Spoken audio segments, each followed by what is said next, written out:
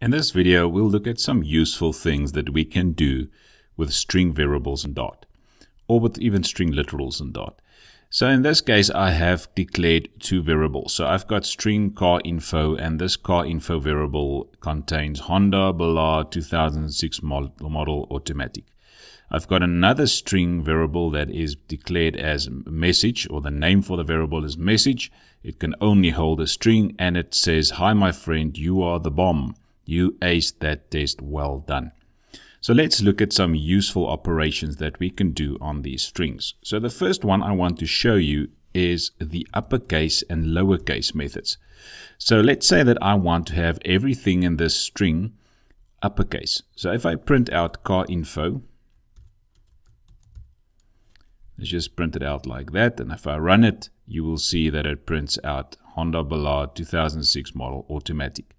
Now I can go to that string there, that car info, and I can put the dot there behind it, and then I will get some methods that I can run. So in this case, I want to go to the two methods. So there's a two lowercase, a two uppercase, and two string. Because it's already a string, two string won't really be helpful here. So let's look at the two lowercase and the two uppercase methods. So I'm going to use the two uppercase first. And if you haven't noticed that yet, if you click on or place your cursor on a specific method, you will see that it gives you some information about the method in the documentation section. So you can see there it converts all characters in this string to uppercase. And if the string is already an uppercase, this method returns just the same string that you actually passed in, what they refer to as this. So let's print out this again, or run it again, and see what it prints out to the console. And there you can see that everything is now being converted to uppercase.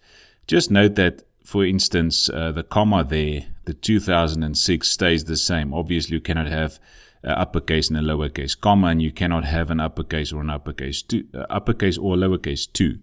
So that doesn't make sense. So it converts only letters to uppercase. And exactly the same thing, I can use the two lowercase method as well, and that will convert my whole string to a lowercase and then print it out. So you can see there everything is lowercase. So now the interesting thing here is that I can actually use these methods on any string, whether it's a literal or a variable. So I can even go here and say to uppercase, and you can see it will convert that literal for me to an uppercase, and when I print it out, it will already be an uppercase. So the weird thing of Dart is that every single thing, whether it's a variable or a literal, is basically an object, which means that on anything you can use the dot, and it should give you some methods that you can apply. So any variable or any literal, you can actually go and use the dot. So this means I can even go and use an integer 10, which is a literal there, and I can place the dot there, and there's some methods I can use on it.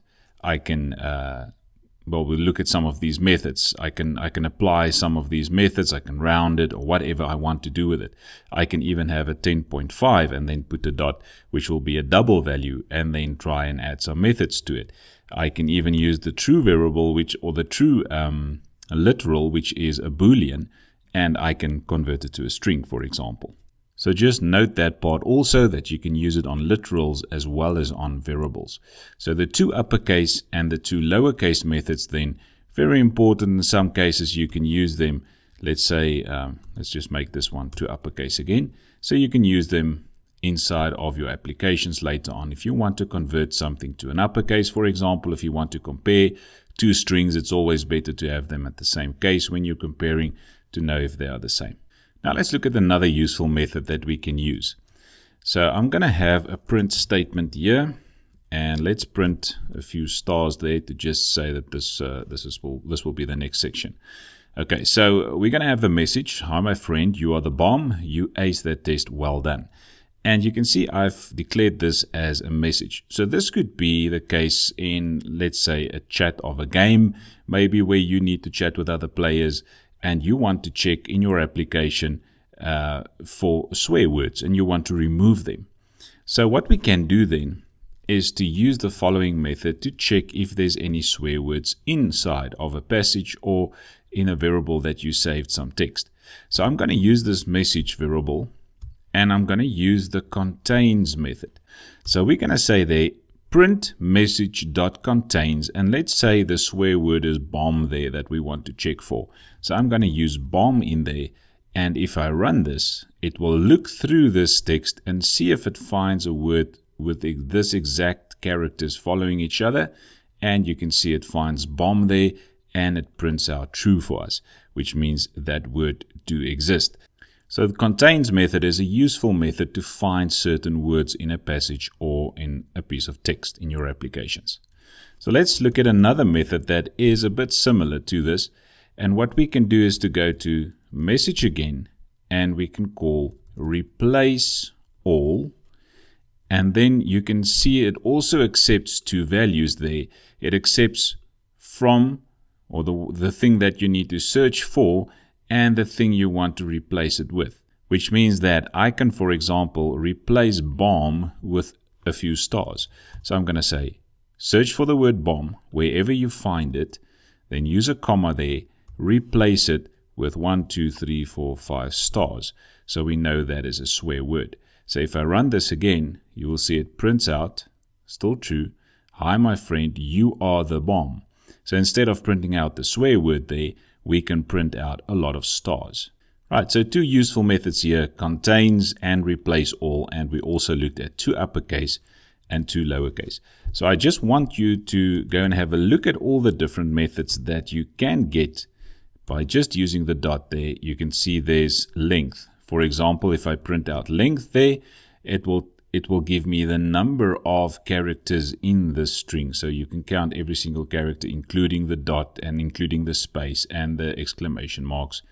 You'll get to 61 characters. Now let's go and have a look at something else, for example.